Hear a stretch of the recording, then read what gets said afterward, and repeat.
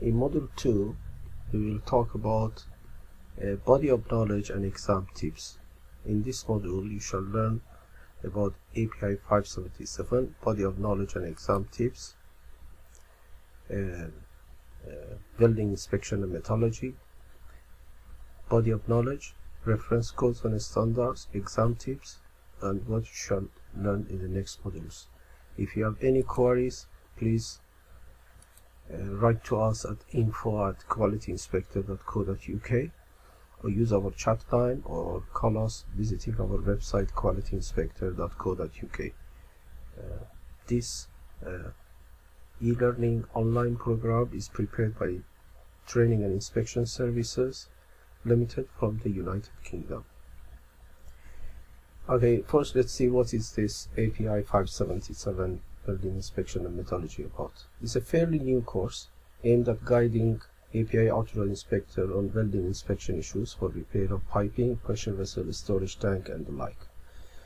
It covers popular welding processes, there are 8 of them, basics of welding inspection, welding procedure, welder qualification, welding material, basics of non-destructive examination, VT, MT, PT, RT, UT, ET, ACFM, alternative current field measurement, hardness testing, and their application, knowledge of pressure and leak test, basic metallurgy, physical and mechanical properties, preheat, post-weld heat treatment, material test report, weldability, and finally welding issues at refineries and petrochemical plants. API statistics show that within the past 6 years, 660 inspectors were qualified with an average pass rate of around 50%. There are already 2 globally established welding inspector qualifications, CWI and CSWIP. Both CWI and CSWIP, as well as API 577, have more or less similar syllabus. API 577 has additional information about in-service welding inspection, metallurgical and mechanical properties, with emphasis on ASME Section 5 for NDE examination and ASME Section 9 for WPS, PQR, and WPQ verification. API 577 does not claim to be a substitute for the above welding inspection courses, but by attending API 577, you can increase your chances of passing CSWIP or CWI certification significantly, plus enjoying the benefit of double certification. If you don't have any welding inspector qualification, then this course is a great way to start. Questions on the exam are based on API 577 Welding Inspection and Metallurgy, 2nd edition, December 2013. The exam is 3.25 hours long, and there are 80 questions, of which only 70 are scored. The remaining 10 are pre-test, which are not scored. Scored and non-scored questions are shuffled and unmarked, so you need to answer all questions. If you hold the current API 510, 570, or 653 certification, you shall automatically qualify to take the API 577. Otherwise, please refer to the table below prior to submitting the application. The minimum experience required must be documented on your application and should have been accrued within the last 10 years. So if you have a bachelor degree in engineering, you just need a year. If you have an associate degree or a 2 degree in engineering or technology, 2 years. And if you have a high school diploma, you need 3 years experience in petrochemical industry. Area of examination scores. You are scored for your performance in the following areas during the examination: metallurgy, welding process, procedure and qualifications, definitions, acronyms and symbols, welding inspection and NDE examination, refinery and petrochemical plant welding issues, and welding materials. Let's look at the body of knowledge. Now, API 577 exam tests the individual knowledge and expertise in the field of welding and metallurgy. You shall know about terms, definition, vocabulary, popular welding process, advantage and disadvantage, welding inspection, common issues encountered and how to handle them, WPS PQR, and you can verify a WPS against the supported PQR using ASME section 9, how to verify a welder qualification against the WPS and welding position requirement using ASME section 9, non-destructive examination, concept application, examiner qualification, NDE procedure, report and equipment. The NDT methods are UT, RT, MT, ACFM, PT, VT, and hardness testing, as well as pressure leak testing. Have basic knowledge of metallurgy, physical and mechanical properties of material, metals, post-weld heat treatment, mill test report, and weldability of materials. Common welding defects, welding repair while in service, hot tapping and caustic service, and finally you should have sufficient safety awareness in welding and NDE environment. The following modules presented during the training to cover the body of knowledge. The modules are numbered based on the API 577 table of contents to make the comparison easy for you. Module 1, all you need to know about API certifications. Module 2, API 577, body of knowledge and exam tips. This module. Module 3, terms and definitions. Module 4, welding inspection. Module 5, welding processes. Module 6, welding procedure. Module 7, welding materials. Module 8, welder qualification. Module 9, non-destructive examinations. 10, metallurgy. 11, refinery and petrochemical plant welding issues. And the last module has 2 sets of mock exam to cover the important topics within the body of knowledge. Some of the modules are divided into sub-modules to make it easier for you. Our API course outline and the subsequent examination question are specifically aimed at verifying these competencies. It's not aimed at verifying whether you can memorize numbers and formulas. After all, what's the point of memorizing when you can easily find them in the relevant document? Exceptions would be the important everyday knowledge that you are expected to know. For example, coloring and fluoride content of PT consumables shall be less than 1% for austenitic materials, or the temperature between the probe and ambient temperature shall be maximum 25 degrees Fahrenheit or 15 degrees centigrade. Questions on the exam are based on API RP 577, Welding Inspection and Metallurgy, 2nd edition, December 2013. But then API have 2 major cross-reference, that's ASME section 9 for WPS, PQR, WPQ and material, PF and A numbers, and ASME section 5 for non-destructive examination. If you have chosen our blended courses, that's a combination of e-learning and our classroom training or webinar, then here is our classroom course schedule. On day 1, you shall learn about exam and study tips, terms, conditions, welding inspection, welding process, welding procedure, welding material, and welder qualification. Day 2, non-destructive examination, metallurgy, NDE for welds, metallurgy, welding issues, practice question, sets of course material, practice exam to cover the body of knowledge and important topics. And on day 3, you will have a mock exam, review of questions, and Q&A session. Each day consists of 4 sessions, and each session lasts 100 minutes with 20 minutes break in between. API standards are normally revised within 5 years, while a 2-year extension may be given under exceptional circumstances. API Authorized Inspector and Welding Inspection is aimed at helping implement API 510, 570, and 653. It's not a replacement for internationally recognized welding inspection courses such as CSWIP, CWI, and CWB. Reference codes and standards. API 577 is noted as the only reading material for the exam. However, the following codes and reference titles need to be memorized because API want to verify if you know which code and recommended practice to refer to for a specific issue.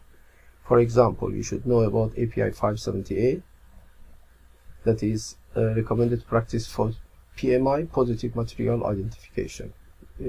Please note that you don't need to have deep knowledge of these codes and recommended practice, but just remember the titles. This could be potential exam questions.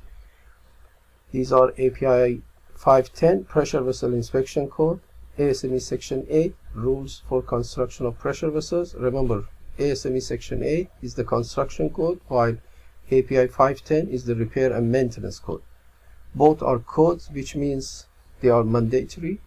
API 510 is largely based on ASME Section 8. API 570 Piping Inspection Code, API 574 Inspection Practice for Piping, ASME B31.3 Rules for the Process Piping Code, API Recommended Practice 578 Material Verification Program or Positive Material Identification PMI, API 650 Standard for Storage Tank, API 653 Tank Inspection, Repair, Alteration and Reconstruction, API 2201 that addresses safety concern for welding hot tapping while in service, API 582 Welding Guidelines in Oil and Gas, ASME Section 9 Code for Verification of Welding Procedure and Welder Qualification. You should also know about non-destructive examination, concept, application, examiner qualification, ND procedure, report and equipment. The NDT methods are UT, RT, MT, ACFM, PT, VT, and hardness testing, pressure and leak testing. Have basic knowledge of metallurgy, physical and mechanical properties of metals, post-weld heat treatment, mill test report, and buildability of materials. Know about common welding defects, welding repair while in service, hot tapping, and caustic service. And finally, have sufficient safety awareness in welding and NDE environment. NDE technician qualifications are based on one of the following guidelines, who require more or less the same level of experience, training, and examination for NDT technicians. ASNT SNTTC1A is a guideline and the basis for the written practice for qualification of NDE personnel. ASNT CP189 is a standard version of the above, and ISO 9712 replaced EN 473 is a European standard for qualification of NDE personnel. So when any of these three comes in, they are about NDE qualifications. Exam tips. Okay, there is no negative marking, therefore it's advisable to answer all the questions. You can increase your chances by narrowing down the possible correct answer by striking off the obvious wrong answers. During the exam, hold the mouse on the possible wrong answer and right click. This would strike them off, helping you to concentrate on the remaining possible answers. All API questions are multi-choice. For possible answer, API never uses the terms such as none of the above or all of the above as possible answer. Remember that all questions carry equal marks. For example, a simple question asking for symbol of magnesium, Mg, or manganese, Mn, has equal mark as that of a half a page long question. Although time management should not be an issue because the exam is 3.24 hours or 195 minutes long for 80 questions, that's an average of 2.5 minutes per question. Nevertheless, before ending the exam, you may wish to keep the pace and also allow some time for reviewing all the questions once again, or at least those questions that you are in doubt.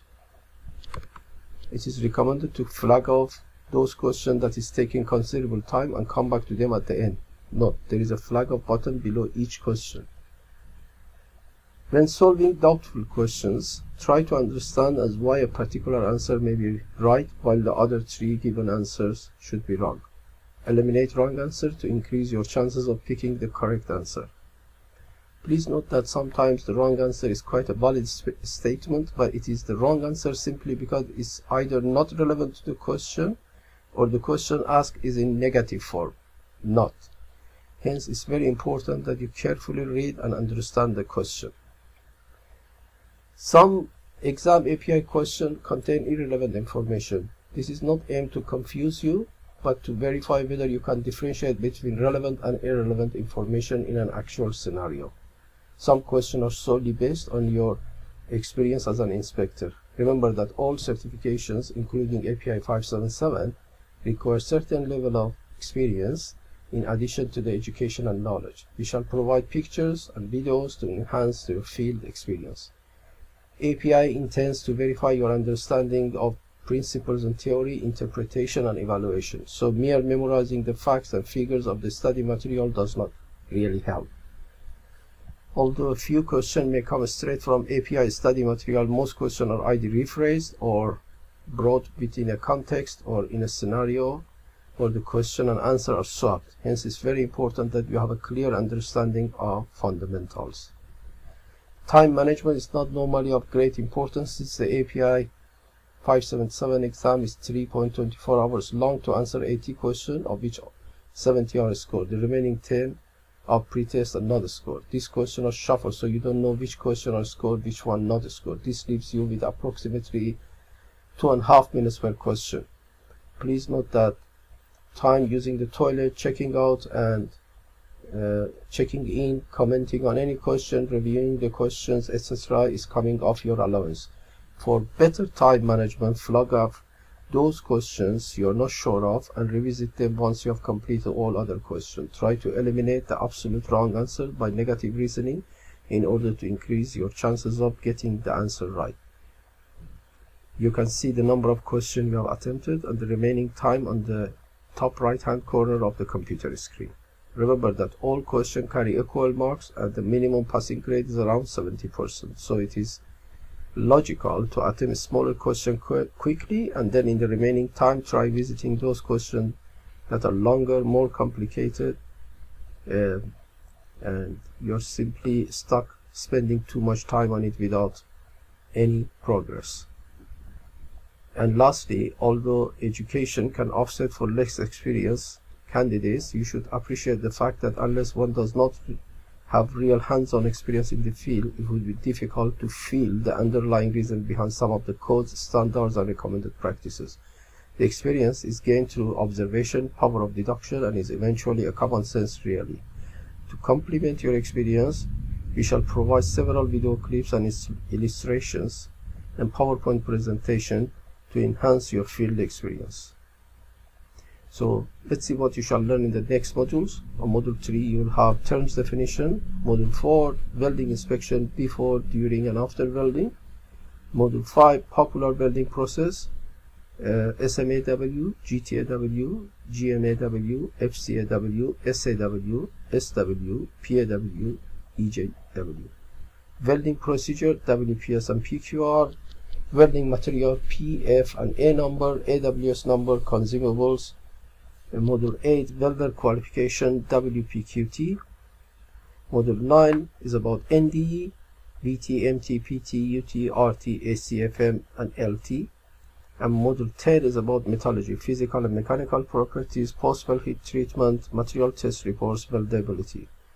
Module 11 welding issues, hot tapping, caustic service, welding defects, and we have set 2 sets of mock exam to cover the important topics within body of knowledge, as well as PowerPoint presentation and flashcards of important issues.